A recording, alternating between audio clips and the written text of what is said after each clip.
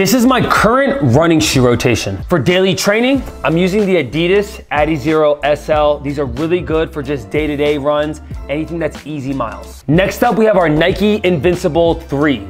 I'm using these for recovery runs and really easy miles because of that freaking super cushiony midsole. Then we have our speed workouts and marathon race day shoe. I'm running in the Asics Metaspeed Sky Plus, and it's not just because of the colors, it's got a pretty damn powerful carbon fiber plate, and it just looks aesthetically pleasing. Finally, recovery shoes. I'm using the Kane footwear anytime post run or if I'm just going around the grocery store.